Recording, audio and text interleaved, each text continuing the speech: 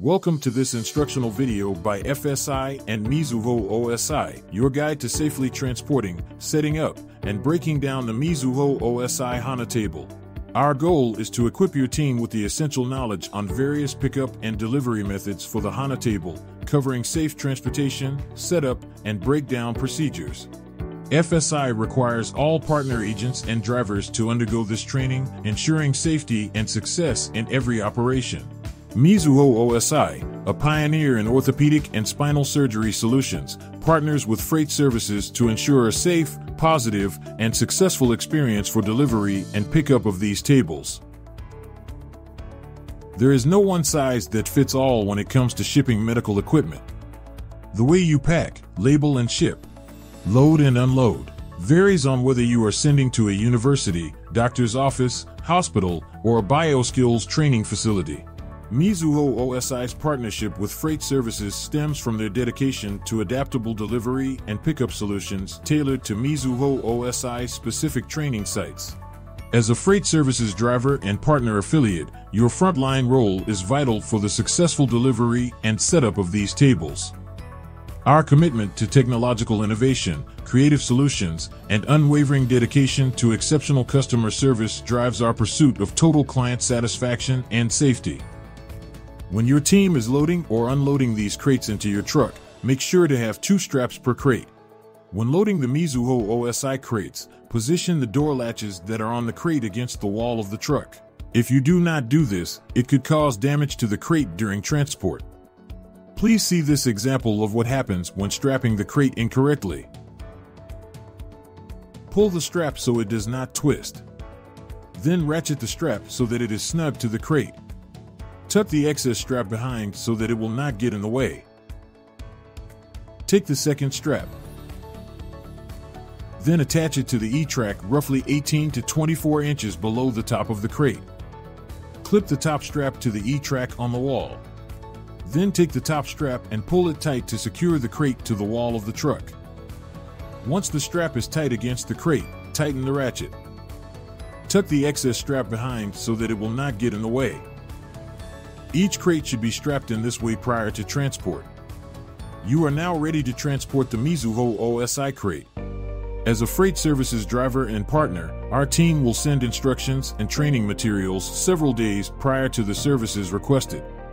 When scheduled to pick up or deliver, please call the Mizuho OSI representative 30 minutes before you arrive on site. The Mizuho OSI representative will always be listed on your paperwork.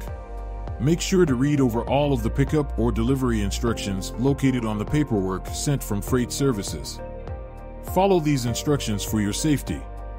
And if you encounter any issues, notify freight services promptly for resolution. In this short film, you will learn the proper and safe way to handle and set up the Mizuho OSI Hana surgical table. When your team arrives to the pickup or delivery location, please make sure to call the Mizuho OSI representative to confirm that you have arrived. The Mizuho OSI representative will be listed on the paperwork that freight services provided you. If you are unable to reach the representative, call freight services. Before unloading, it's important to communicate with the representative to determine the exact location where the crate needs to be unloaded and where the surgical table will need to be placed in the lab. As the representative guides you to the lab area, watch for any obstacles or items that may be at risk of damage due to the size of the crate and the table. It's crucial to ensure a safe and damage-free transit while making this delivery. Once the representative has communicated the table's destination, proceed to unload the crates from your truck. Be attentive to the possibility that the client might prefer your team to assemble the table in a different area before rolling it into the lab. Depending on the situation, the crate may either stay on site, or your team may be required to take the empty crate away from the lab. Flexibility and clear communication will help to ensure a seamless pickup or delivery process. Follow the instructions outlined in this film for a Liftgate delivery. When arriving on site for a Liftgate delivery, you must find a level spot to park the truck. If there is not a safe and level spot for the truck, you must immediately call freight services to discuss alternative delivery plans. Safety of the driver and proper handling to avoid the crate tipping off the liftgate must always be the priority.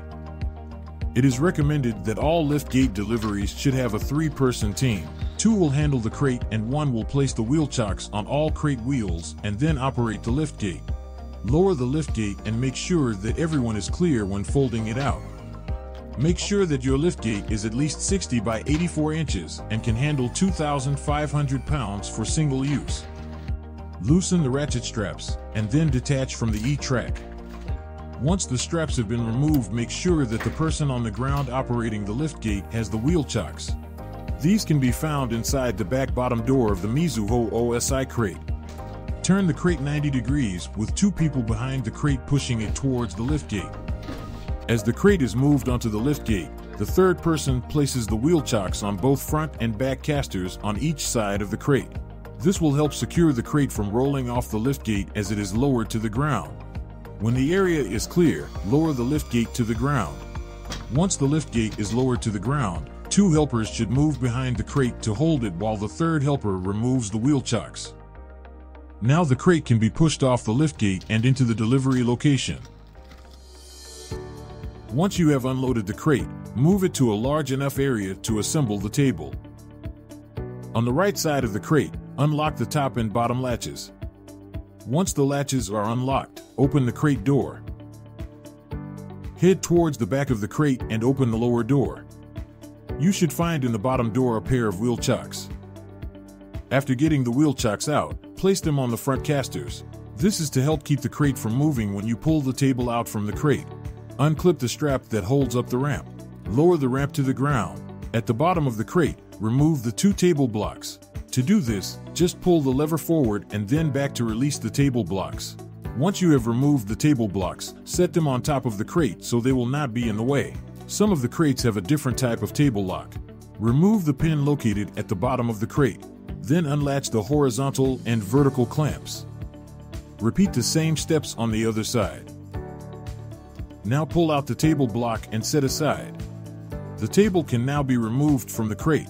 Make sure to have 2 people to do this as the table is very heavy. Once the table is out of the crate, rotate the table and position it where your team can install both of the leg spars. When the table is placed in the correct position, head back over to the front of the crate. Some Mizuho OSI crates have a Velcro strap that needs to be removed prior to pulling out the leg spars. At the top of the crate, pull the leg spar out of the top mount while the second team member takes the bottom part of the leg spar. Once the leg spar is out of the crate, rotate it 180 degrees before you install it on the table. Insert the leg spar into the table. Rotate the black knob to tighten the leg spar. Remove the other leg spar from the crate and install it onto the table exactly the same as the other leg spar. Note that when securing each spar in place, make sure that you also gently rock the leg spar while tightening the black knob. Before closing the crate, make sure to put the table blocks back in the crate. Close the ramp and secure the door by attaching the top strap and then close the crate door. Move to the back of the crate and pull out both of the blue bins located inside the upper door. Place both of the blue bins near the table so that all the accessories can be installed. Before you begin to attach the accessories to the table, scan the QR code on the side of the blue bin to complete the inventory form. Make sure that you complete the form when picking up or delivering so that all accessories are accounted for. Next are the details of what accessories should be in the blue bins. In the larger blue bin, there are 2 foam inserts with cutouts designed to accommodate the table's accessories. In the bottom foam insert, the accessories should contain 1 hand pendant, 1 perineal post, and 2 femoral assembly support hooks. In the top foam insert, the accessories should contain 2 traction hook extensions, 2 femur lift extensions, 2 extended femoral hooks, and 2 classic femoral hooks.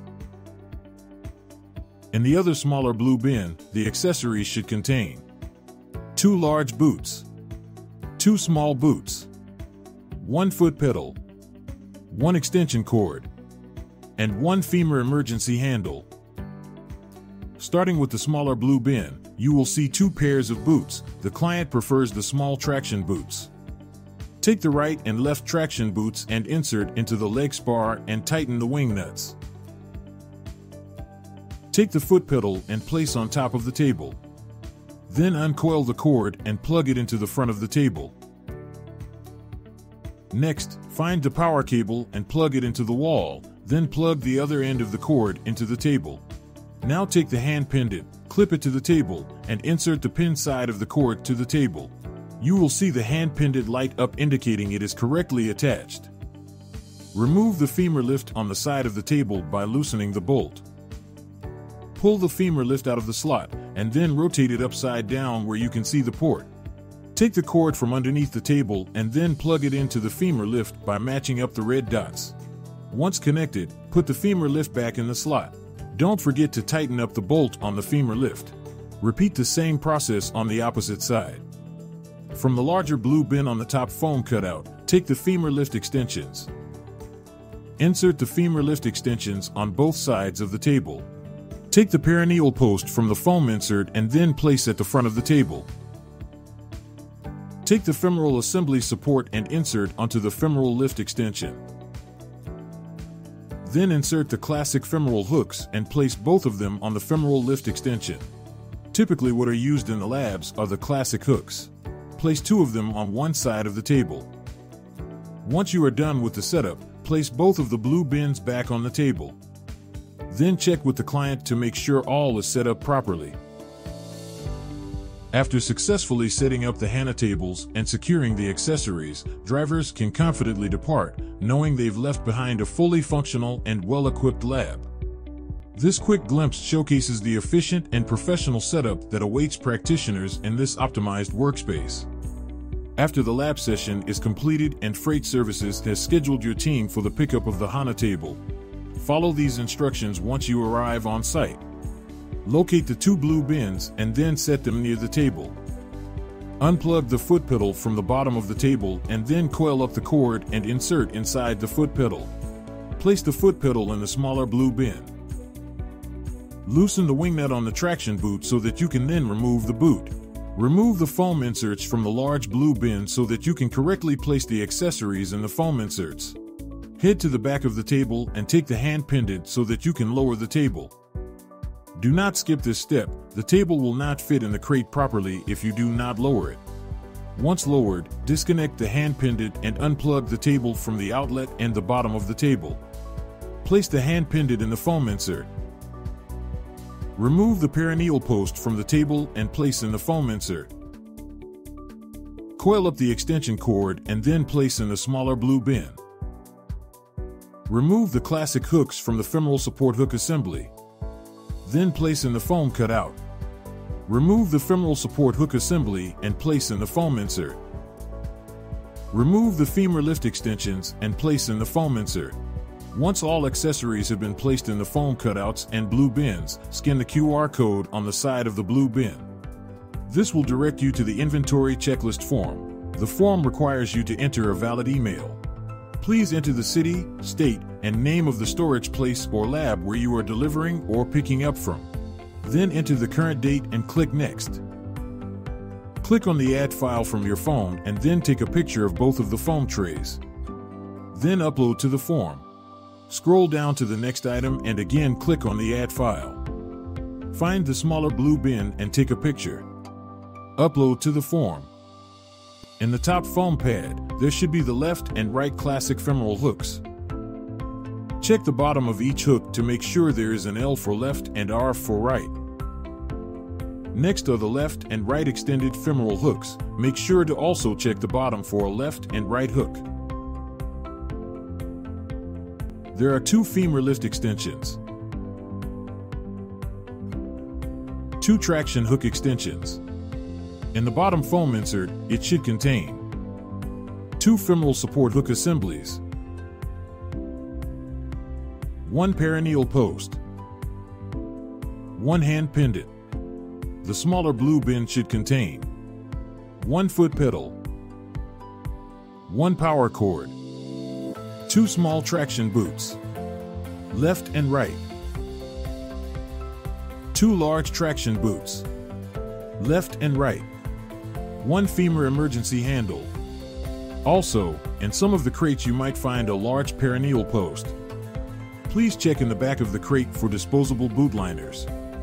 Complete accuracy of the recorded inventory is required, as these tables are moving on to another lab and they will need to arrive with all the accessories.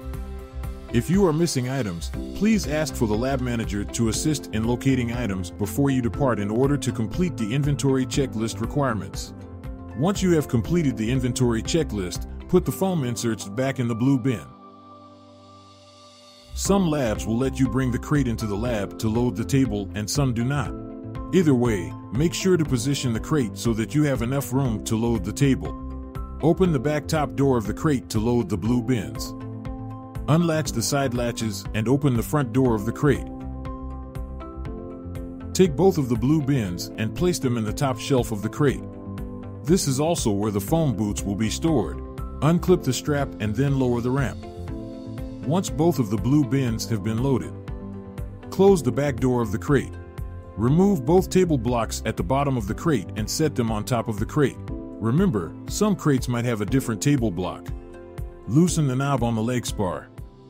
Find the latch located under the leg spar and pull up to release the leg spar from the mount. Pull the leg spar out of the mount and then rotate 180 degrees before putting it in the crate. The top part of the spar should slide into the top mount. On some of the crates, you will need to use Velcro to strap in the leg spars. Remove the other leg spar and insert to the opposite side of the crate. Move the table in front of the ramp and make sure to have the front of the table pointed towards the rear of the crate. As the table is very heavy, you will want to ensure the wheel chocks have been placed behind the wheels of the crate prior to loading the table in the crate. Note that some of the crates will have a table lock that slides beneath the table to lock it in place. Latch the bottom and top of the table block. Take the pin and insert it into the hole at the bottom of the crate. Repeat the same steps on the other side of the table block. After the table is secure, lift the ramp up and then attach the strap to the front of the ramp. Close the crate door and remember to pick up the wheel chocks and place back in the bottom back door of the crate.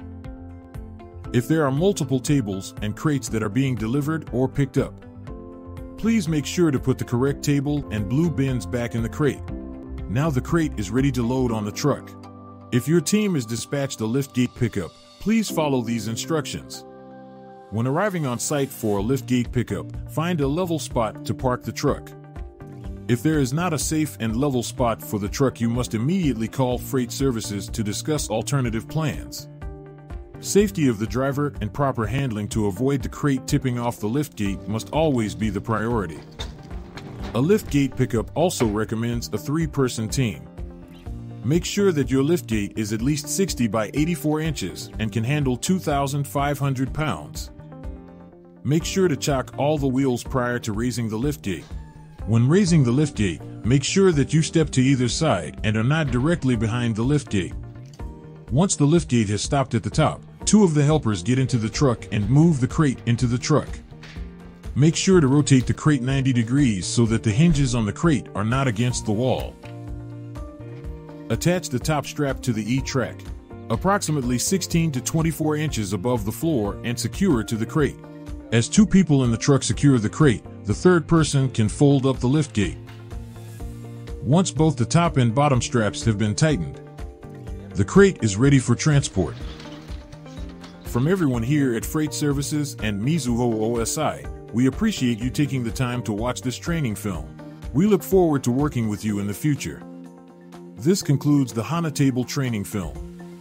If you have any additional questions, please call Freight Services.